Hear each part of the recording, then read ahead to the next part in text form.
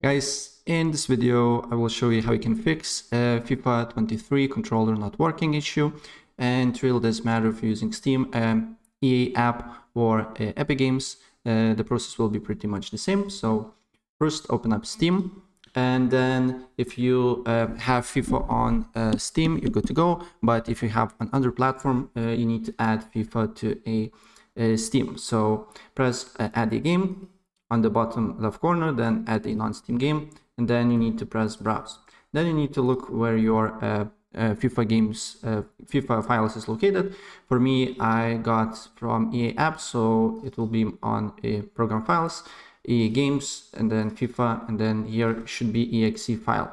If you got it from Epic Games launcher, you just need to go to the files on Epic Games, go to the FIFA, and then look for the files, and then you will see where your files is located, and then just add it here, and then press add select programs. So I already did that.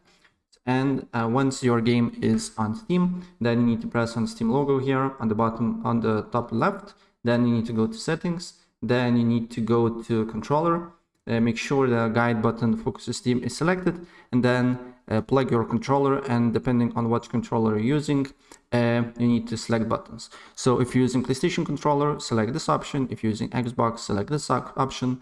If you're using generic controller, also you need to select this one, and just select the option of what controller you're using.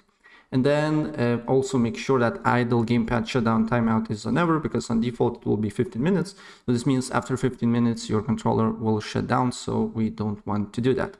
Select on ever, and here everything is selected. The controller should work, and if for some reason it's not working, then right click on the game properties, controller here, and then select default settings.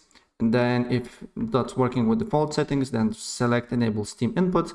And if it's not working, then select disable Steam input. So you just need to select these three options here, and it should work. Right, so that's pretty much it. And if I help you out, please press like button and subscribe for more. Take care. Bye.